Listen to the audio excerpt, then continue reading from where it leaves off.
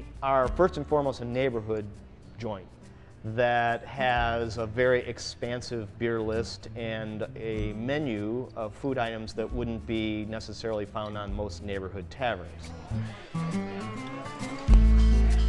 We sell hundreds and hundreds of pounds of mussels, and it's so perfect with beer.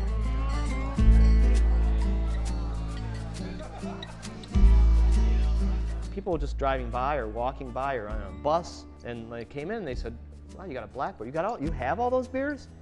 And they were very excited because they found this little enclave here of beer culture.